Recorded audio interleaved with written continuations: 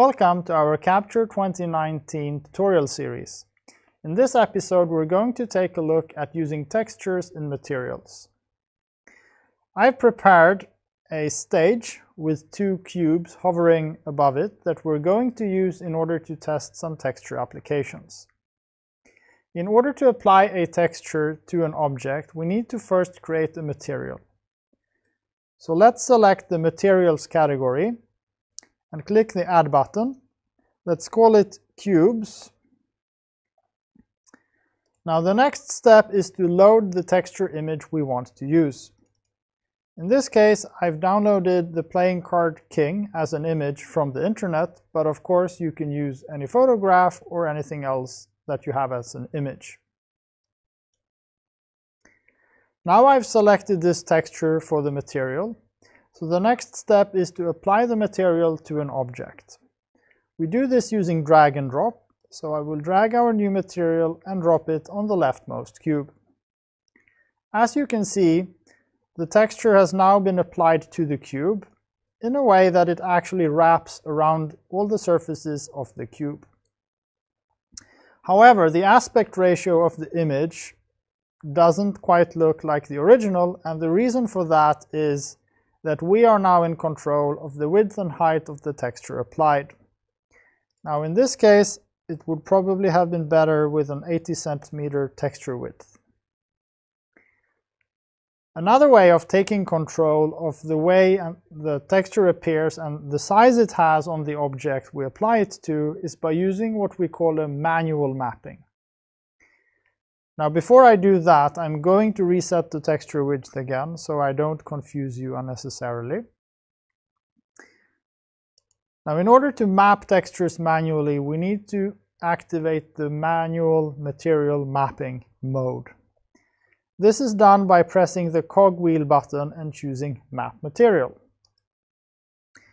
Now, in order for this to work well, you want to be working in a view that matches the side of the object you want to map on. So in this case, I want to map to the front of the cube, so let's switch to a front view.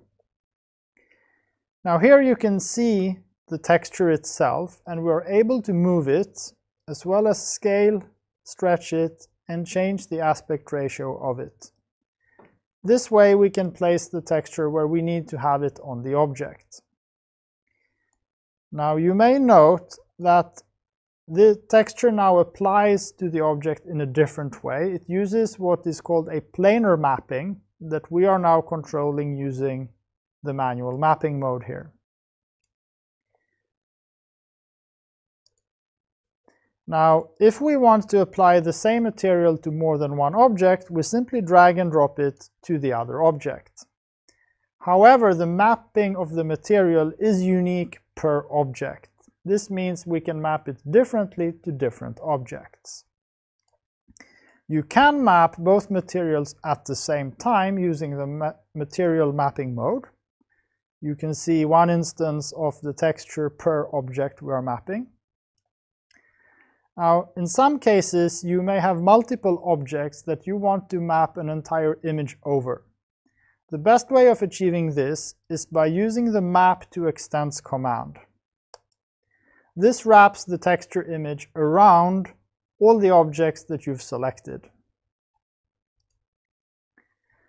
If you move an object after you've done the material mapping, the object preserves its own mapping of the material. Finally, and as promised in the previous episode, I want to show you the luminance property of the material.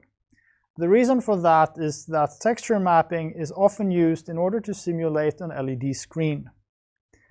So let's first start with dimming the lights in the live view a little bit. Then let's set a luminance for the material. Now I know that 50 nits is the equivalent of a very dim mobile telephone screen, but it is bright enough to light up the surfaces of the objects in this case. So as you can see, with textures and material mapping, you have all the tools you need to create a virtual LED screen Of course, there are other functions in Capture that can be used to create more realistic looking LED screens, but they are more laborious. Thanks for watching and see you soon again.